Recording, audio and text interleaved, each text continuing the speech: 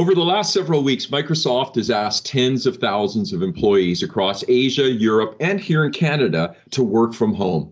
The impact of COVID-19 has resulted in a seismic shift in the way organizations conduct business and has altered the lives of people around the world.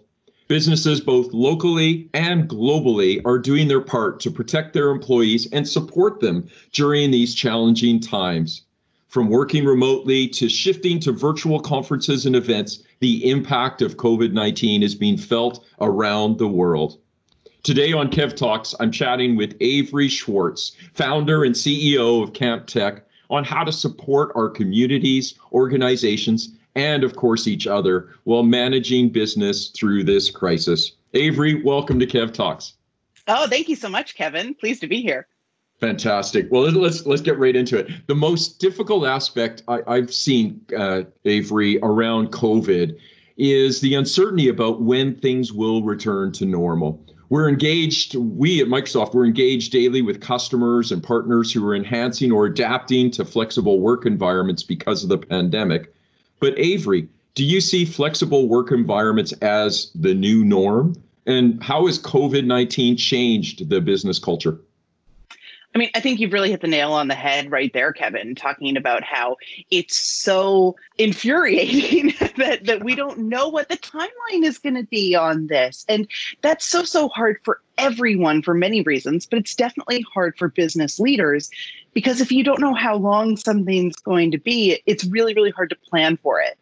And the type of plan that you would make for your business for, say, a 2-month interruption is very different than the type of plan you would make for a 10-month interruption or a 2-year interruption.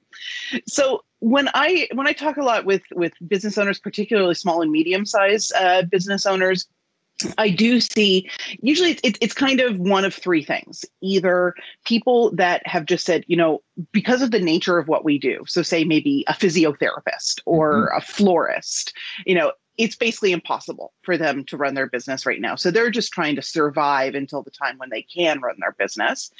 And then for those that can adapt to working from home in this new work environment, I'm really seeing two big things right now. I'm seeing some that are still being reactionary. They're waiting to hear, when can we rush back into the office? And then I'm seeing some companies, and Microsoft is one of these, that's showing a lot of strong leadership around the idea that, hey, you know what? Maybe we aren't going to be able to rush back. And even if we were, it's not going to be the same.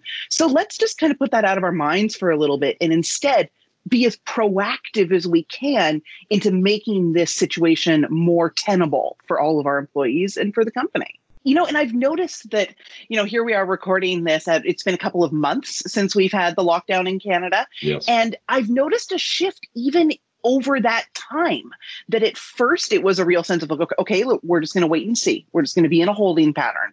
But the longer and longer it goes on, I really am seeing a definite distinction between those that are still choosing to be more reactionary and those that are being more proactive and thinking about how they're going to move forward. As we see, every business, Avery, is facing challenges due to the outbreak, with many, as you mentioned, having to close their doors, literally shutter them during these strict periods of social distancing.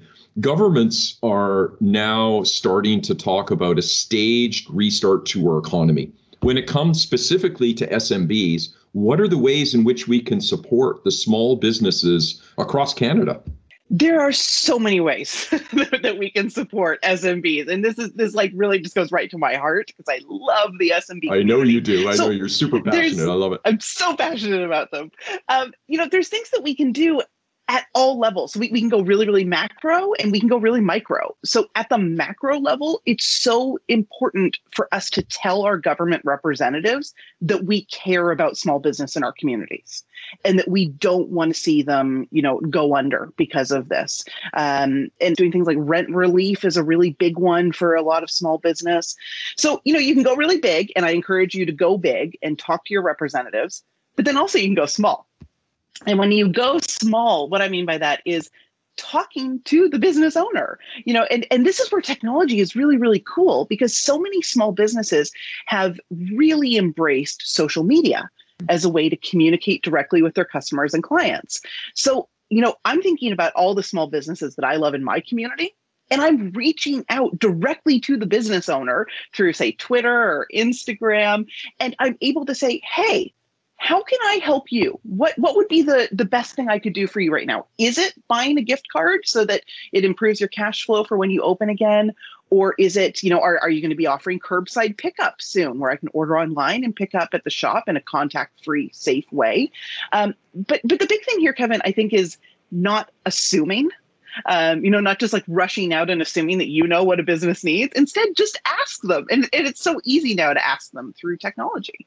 It is really, really important in the sense of how many organizations are managing in ways they've never had to before. And they're doing that not only, remotely like we're doing right now, but they're also having to manage other aspects of their lives. Some are taking care of children, some are trying to homeschool their young ones, and God bless all the teachers, right? Others are caring for elderly. So a lot has changed. And are there learnings that you've had over the past few weeks that you could share with us? Always looking for advice.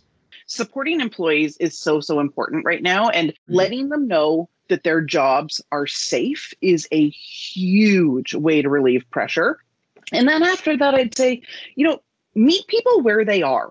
I think really strong leadership is flexible leadership and, getting a sense of what's going on with your employees. And you don't have to get too personal, but just, maybe and maybe you don't know, but if, maybe you do know that they have young kids at home. And if so, then maybe you're being a little bit more flexible around the hours in which they work.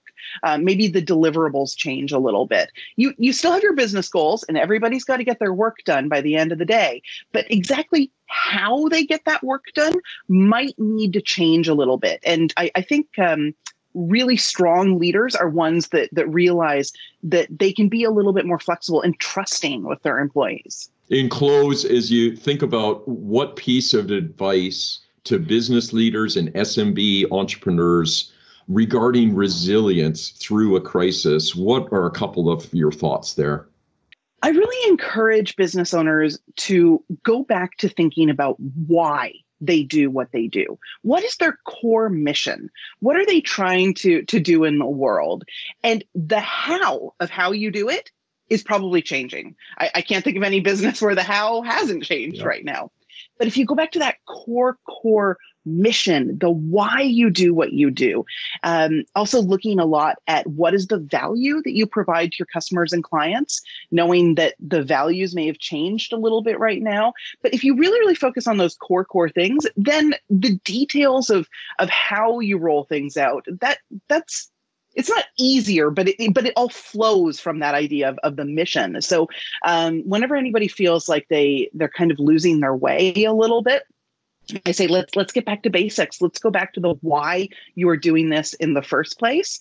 And that might help guide you to find the next step of how to do it differently right now. Well, that's absolutely brilliant. Thanks so much, Avery. I really appreciate it. In this episode of KEVtalks, in a very unusual episode of KEVtalks, we have shared with you some really key thoughts around how to deal with an uncertain environment. And as COVID-19 continues to spread rapidly around the world, more companies are now choosing to make changes that benefit their workers, as Avery has outlined. And it continues to inspire me how Canadian organizations, large and small, are using online platforms such as Teams and others to keep team members motivated, engaged, connected, and to drive business outcomes. The collective effort, from my perspective, and I think Avery from yours as well, of Canadians to support one another and keep each other safe is amazing. It's one of the many reasons I'm so proud to live and work here.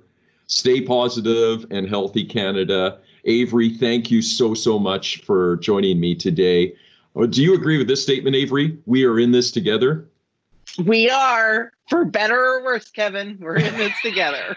Thank you so much. A real pleasure. Thanks for coming on KEVtalk, Avery. Thank you. Cheers. All the best.